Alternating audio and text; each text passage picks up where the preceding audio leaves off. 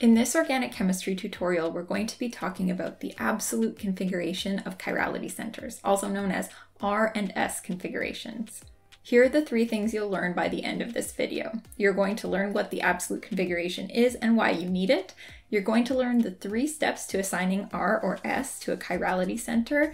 And finally, you're going to learn what to do if your 4th priority group is not pointing away from you. And if you don't know what this means, you'll learn by the time we get there. Taking notes is going to help all of this stick in your brain, so grab a paper and pen or whatever you like to take notes with, and if you'd like a copy of the slides that I'm using, just click the link below, and while you're at the website, make sure you check out all of the other organic chemistry resources that I've got on there. When a molecule has a chirality center, which is a tetrahedral atom with 4 different groups connected to it, we can describe the exact arrangement of those atoms around the chirality center using what's called the absolute configuration. The 2 possible labels for the absolute configuration are the R configuration and the S configuration. Those are the names for the 2 possible mirror images that a chirality center can have. This system is useful because it helps us to distinguish different stereoisomers and give them different names. So for example, the chirality center on the left-hand molecule has the R configuration, and the chirality center on the right-hand molecule has the S configuration. These labels get incorporated into the IUPAC names for the molecules. So the one on the left is called R2-chlorobutane and the one on the right is S2-chlorobutane. The R and S configurations are assigned using a set of steps, which we're going to talk about right now. The first step is to assign priorities to the 4 substituents around the chirality center, and we do this using the Cahn Ingold Prelog rules. The 4 substituents are ranked from high priority, number 1, to low priority, number 4, based on their atomic numbers. Atoms with higher atomic numbers have higher priority. If you're comparing 2 isotopes of the same atom, the one with the higher atomic mass is going to be the one with the higher priority. In this molecule, the substituents are a methyl group, a chlorine, a hydrogen, and a fluorine atom. The atom with the highest atomic number connected directly to the chirality center is the chlorine atom, atomic number 17, so it's going to get priority number 1. Next is fluorine. It gets 2nd priority. The carbon of the methyl group is 3rd. It has atomic number 6. And finally, number 4 is the hydrogen atom, which only has an atomic number of 1. So that's our lowest or 4th priority atom. Sometimes all 4 groups on the chirality center are different, but 2 of the directly connected atoms are the same. So in this example, the chirality center has a hydrogen and a fluorine, as well as a methyl and an ethyl group. Fluorine has the highest atomic number of those directly connected atoms, and so it's priority number 1, and hydrogen has the lowest priority, number 4. But how are we going to decide between the 2 carbon atoms? When we have 2 of the same atom, we're going to write out a little list of all the connected atoms for the 2 that we are comparing between, and we're going to make sure that list is in order from highest atomic number to lowest. For this methyl group carbon atom, the connected atoms are H, H, and H. Hydrogen, hydrogen, hydrogen. And for the ethyl group carbon, we have C, H, and H. 1 carbon, and the other 2 things that it's connected to are hydrogens. Then we're going to go down both lists until we find the first point of difference. In this case, it's just the first atom. So carbon ranks higher than hydrogen. Therefore, the ethyl group carbon ranks higher than the methyl group carbon. And so we're going to give ethyl priority 2 and the methyl priority 3, respectively. If you apply the rule from the previous slide and you still don't have a winner, you just repeat the process 1 bond away. So let me show you an example. In this ring, there's 1 chirality center. The 4 substituents are hydrogen, a fluorine, and the 2 ring carbon atoms. And because the ring is asymmetrical, those carbons are considered different groups. Hydrogen is going to rank number 4, and fluorine is going to rank number 1, just like the previous examples. The 2 carbon atoms that we're comparing are both connected to a carbon, a hydrogen, and hydrogen, C, H, and H. So our 2 lists are the same. That means we have to move down 1 more bond. Now we're comparing these 2 carbons, and this is a situation that we haven't run into before. We have a double bond. When you have a double bond, you consider it as 2 single bonds to the same atom. So for example, this carbon, we would consider it bonded to a carbon, and a hydrogen. And this other carbon, we would consider it to be bonded to a carbon, and then another carbon. So this carbon that's connected to 3 carbons is the winner. And because it came from this side of the ring, we would make this carbon priority 2 and then this one priority 3. Once you have all your substituents ranked from 1 to 4, it's time for the next step. The second step in assigning the R or S configuration is to view the molecule with the 4th priority group, which is usually a hydrogen atom, pointing away from you. Usually this means that you are looking at the molecule so that the hydrogen or the 4th priority group is on a dashed bond. That means it's pointing away from you, the viewer, and into the page. We want to be able to look at our 1, 2, and 3 priority groups as if they make a steering wheel, and the bond between the chirality center carbon and the 4th priority group is like the steering column pointing away from us. So when you're checking out your molecule for its orientation, look for that steering wheel with number 4 in the back. For now, we're going to move on to the next step, and we're only going to use examples where the 4th priority group is on a dashed bond, but later I'm going to give you a ton of strategies to use for cases where you don't have the 4th priority group pointing away from you. With the 4th priority group pointing away from us, we can then draw a circle tracing through groups 1 through 3. On this molecule, I would start at the number 1 and then draw my circle through 2 and 3. And here on the enantiomer, the mirror image of that first molecule, we would also start at 1 and then the circle goes the other way through 2 and 3.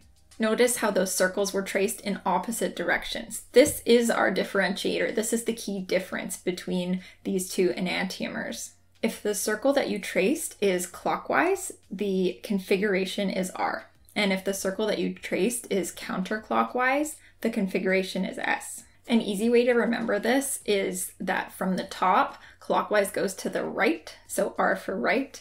And for the other configuration, the S, from the top, it goes to the left. And the Latin word for left starts with S. That's why it's S and not L. So that one's a little more complicated, but if you can remember R for right from the top, then you will remember how to assign the configuration. Let's try putting all of these steps together for an example. Here's a molecule. And this molecule has a chirality center at the top. There's a hydrogen, an implicit hydrogen on this carbon, which means that there are 4 different groups attached to that carbon. A methyl, a hydrogen, and then 2 unequal sides of a ring. So first let's rank those groups. We knew that hydrogen will be the lowest, it'll be 4th, and then we have to compare the 3 other carbon atoms in order to rank them. The top carbon on the methyl group is connected to H, H, and H. The carbon on the bottom right is connected to a carbon and then 2 hydrogens. And the carbon on the bottom left is connected to another carbon by a double bond. So we count that as 2 carbons and 1 hydrogen, C, C, and H. So being connected to 2 carbon atoms gives that bottom left carbon a higher priority. So it's going to be number 1.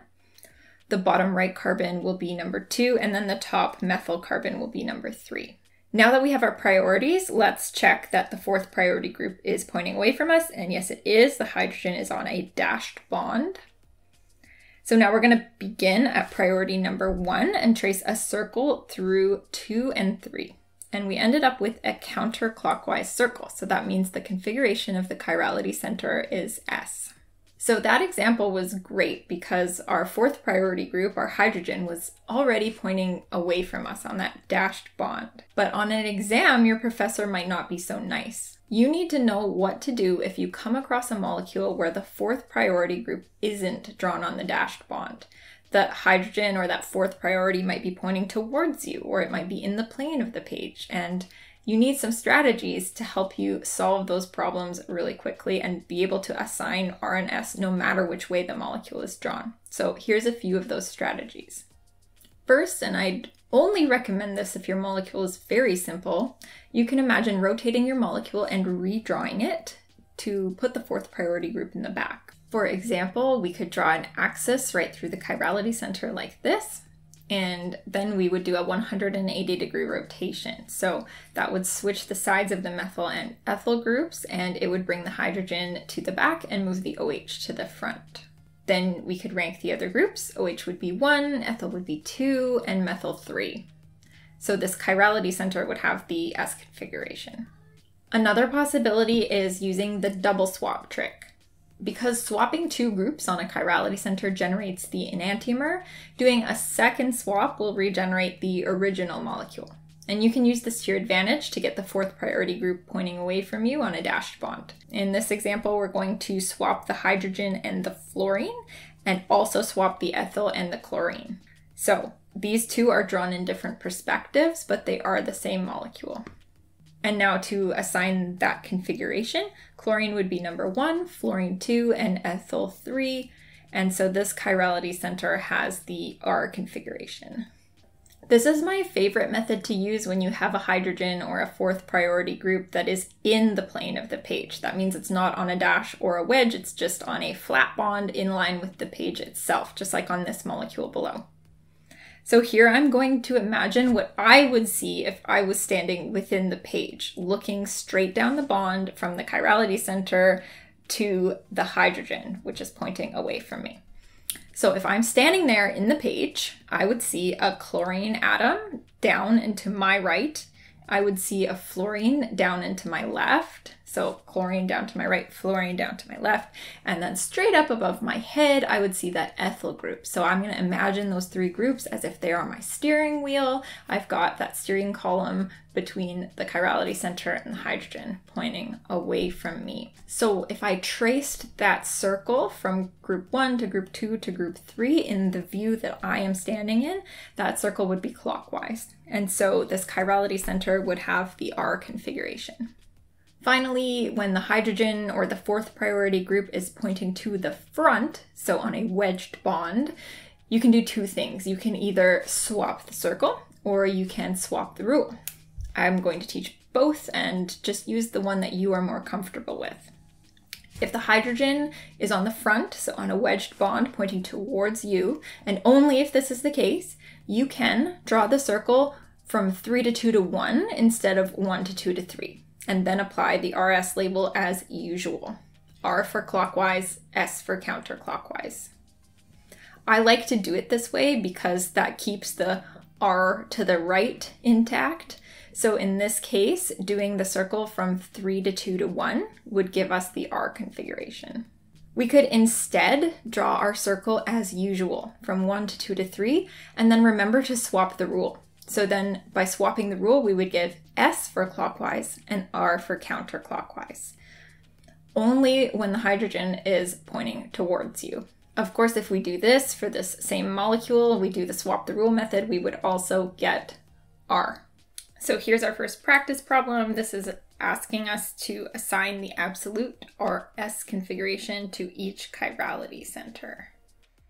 This molecule has two chirality centers. This one up on top has an implicit hydrogen. We'll just draw it in on the dashed bond, but we're going to look at the other carbon first. So we know that hydrogen is going to be priority 4 because it's the lowest atomic number, and bromine will be number 1. And then comparing between the two carbons, this one's attached to 3 hydrogens, and this one is attached to 3 carbons, 2 from the double bond and 1 from the single bond. So that carbon is priority 2 and the methyl will be priority 3. And now to view our molecule, we're going to put ourselves in the page. So I'm going to draw myself here, and I'm going to draw what I'd see if I am looking down the bond between the chirality center carbon and the fourth priority hydrogen atom, just like this. So I would see to the top, sort of the rest of the molecule will use R, down and to my right a bromine, and down and to my left the methyl group. So I'll add those priorities on so I can draw my circle. And then the circle is going counterclockwise. So this is an S configuration. On the other chirality center, hydrogen will rank 4, nitrogen will rank 1.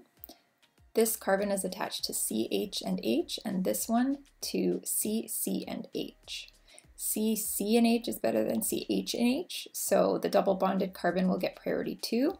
And this one over here will get priority 3. We've already got a hydrogen in the back, so our circle can be drawn. It's counterclockwise, so this is also an S configuration. Okay, here's practice problem number 2. We're going to assign R and S to each chirality center in this molecule. This molecule also has 2 chirality centers, here and here. Both of those chirality centers have an implicit hydrogen, so let's draw those in. On this one, that hydrogen is on a wedge, so it's pointing out towards us, and on the other one on a dash, so that means it's pointing away from us. We'll start with the left-hand carbon here. OH is going to rank 1, and hydrogen is going to be the 4th priority.